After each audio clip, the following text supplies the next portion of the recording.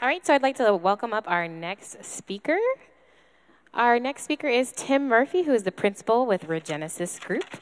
A founding member of Regenesis Group, Tim has 25 years of experience in whole system site assessment and project planning. He specializes in the integration of ecology and culture to create a new potential for land, economic, and community development. Everyone, let's welcome Tim.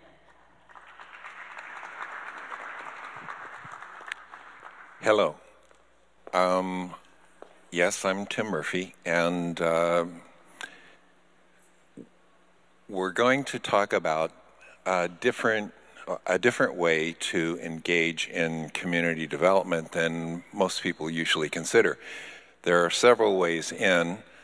One of the least conventional is to come in as the party that reconciles the differences between a developer and the community. So in this particular case, in Viña del Mar, we were invited in because there was a really fierce conflict between elements of the community who did not want the development, did not understand the development, and then the developer themselves, who was taking a confrontational approach, just pouring gasoline on the fire. Sasaki Associates, international planners based in Boston, recommended that we be engaged because we had a methodology for reconciling those kinds of conflicts. Actually, our methodology is preventing those kinds of conflicts, but in this particular case, we were going to come in and reconcile the conflict. And so we were invited into the project, which was,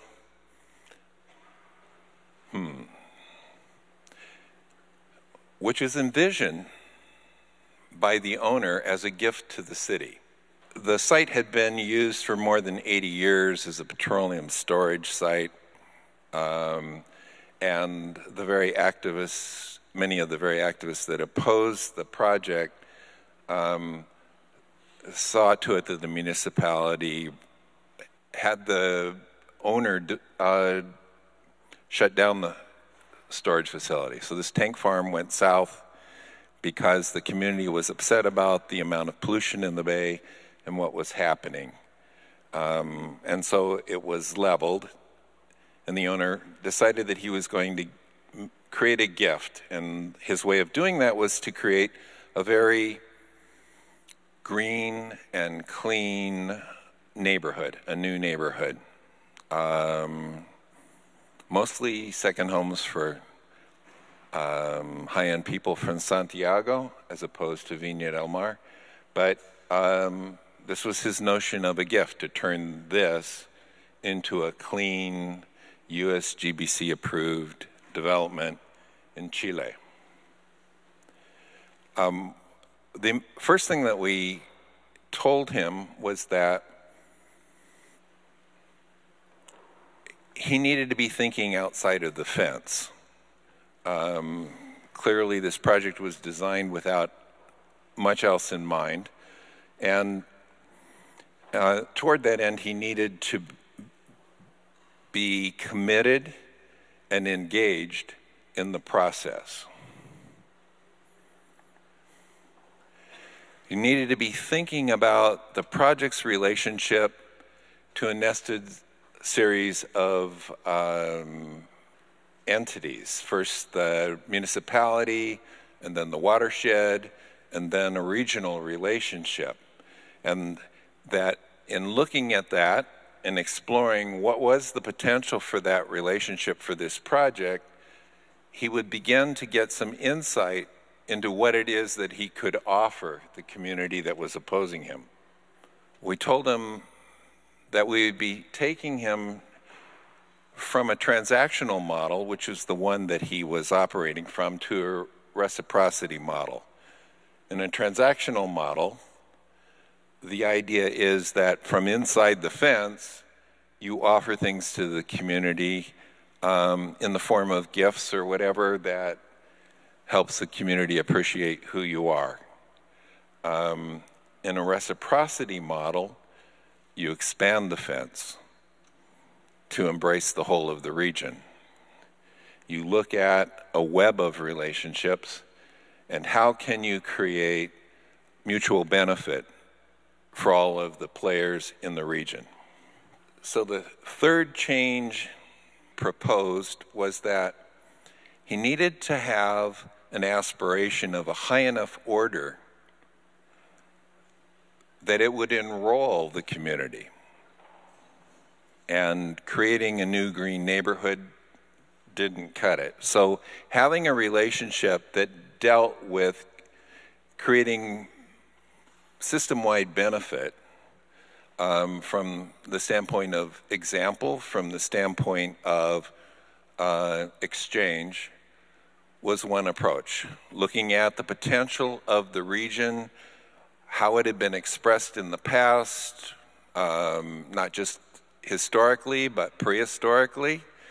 How was that expressed biologically? How was it expressed economically? What was the environmental benefit that different relationships had had throughout time?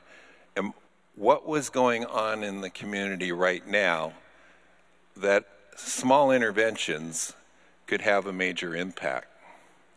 So by coming with your activating force or your aspiration from potential, it means that you have something of a higher order that can inspire many people. Most restraints occur in the realm of existence. They come from reactions to what it is they think they're seeing, what it is that people think that they're hearing, regulations that may not apply to innovative practices. And by dealing with them in existence, you come up with compromise. A compromise is effectively a lose-lose. A reconciliation is a win-win. You look at what's behind the restraining forces, what's behind the regulations, what's behind the restraints that people are putting up. Why are they so angry? What is it that people are experiencing that is generating that? What is it that they come out of from the standpoint of their history, their cultural values, their love for the place that you can actually connect to? And how does that align with the activating force or the aim of your project? So that was what was up for a major change for this business. You know, I'm a field person. I do all my stuff in the field. I figure out these places. I work with people. And my daughter said, you need to get out. Why don't you go to this conference and give a presentation? So bear with me here. I'm taking my daughter's lead, and she's our business manager. Just stumbling around. So with the help of a community organizer, a very adroit person named Maria Elena Ducci, we identified the different stakeholder groups in the city. Some of them were in opposition, some of them were neutral, some of them had no idea what was happening, but they were in the process of growing. And by looking at our investigation of place and the story that was emerging about what was the potential of the place, we felt that they could be enrolled as stakeholders. And we began interviewing them by going to just the leaders, going to the people. Ideally, the kind of person that we wanted to talk to would be people, 5 minutes? Okay. People who had their feet in one or two groups, people who had an understanding of what was happening. And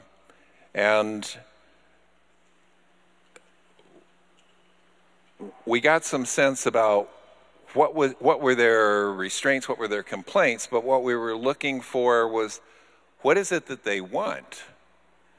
We know what you don't want, but Can you talk to us about what it is that you want? Can you shift the conversation from existence to potential?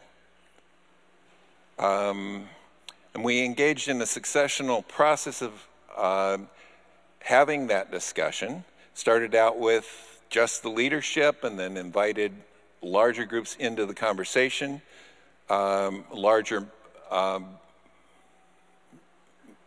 representations of the membership, and then held public events where we talked about things, but the agreement was that if there was something that people didn't understand, or they wanted something to happen, or they thought that maybe there was a problem, how could they change that from being a problem to a potential that reconciled that problem in the conversation? How could the whole conversation be about the potential that would be mutually beneficial for everyone? The principal concerns that emerged initially were pretty serious things. I mean, the cultural resources have been destroyed by earthquakes, a whole series of things that there was a financial disaster that occurred after the exit of Pinochet. That was a very disruptive thing. There is tremendous amount of angst in there. And this was a process that was completely unfamiliar to Chileans. They don't engage this way. They don't open up and share in public. They don't express what it is that they care about.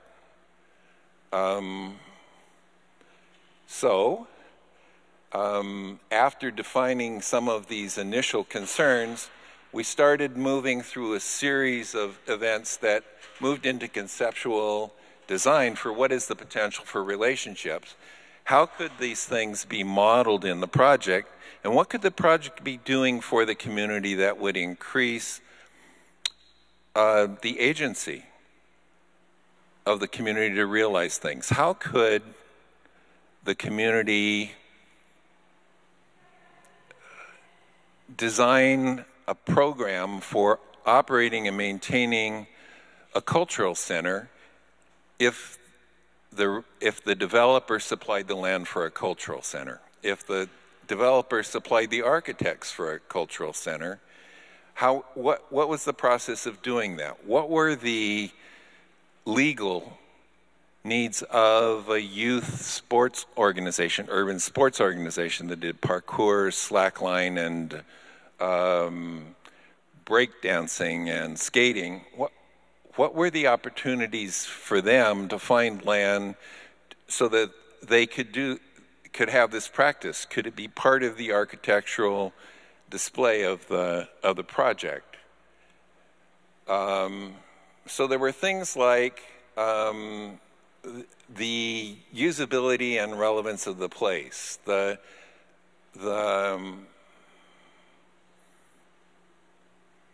I can't read the slide. Pardon, these are in Spanish, but mobility was one of the principal considerations. How do you get everyone enrolled around the problems of mobility? And the notion was that one project can't do that. You need to have everyone engaged. So that was one of the collective efforts. Restoring the river that went through town. Considering different ways for the city to differentiate itself, and the project in support of that differentiate itself. So largely this exercise was an opportunity for the project to differentiate itself from any other project in Chile. And it was breaking ground from the standpoint of the way that it engaged the public.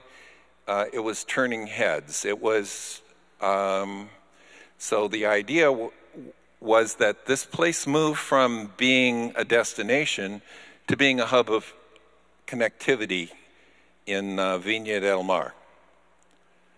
And it was a hub of connectivity for the neighborhoods above on the top of the cliff to get down, walk down to the beach. It was seen as a way to support an increase in mobility and to create a transit hub It was seen as supplying some of the core elements of culture that was lost after the regime of Pinochet, and to begin to build public identity. But it was seen not as a way to just do that here, but to be an example for how things could be done throughout Viña del Mar. One of the concerns that emerged later on was, well, you're going to build this here, and to make money to pay for the remediation, you're saying you're going to obstruct our views. So particular attention was paid to that. Having a mercado that was a marketplace that was attached to the fishery and to the farms in the region was another important part. Currently, all of the produce and fish go to Santiago and then have to come back, and everyone gets seconds. That was a really critical thing for restaurants.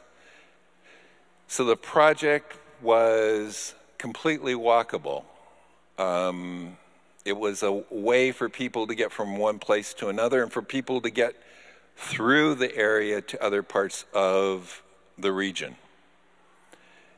The last thing that is being addressed is economic development, local economic development in creating regional businesses that add value to produce and create livelihoods for people. One of the guiding principles here was an investment in any one of these 5 capitals saw return in the other 5 capitals. So the financial capital was directed towards social capital, a change in understanding of the community, of what was possible and how it would work. An appreciation for natural capital. It was the way to design new and appropriate infrastructural capital and to build human capability and capacity, and an understanding of what are the new vocations and callings in the development of human capital, so that people could actually take agency in developing their own livelihoods and their own course of their activities. I'm done. Briante, I'm finished.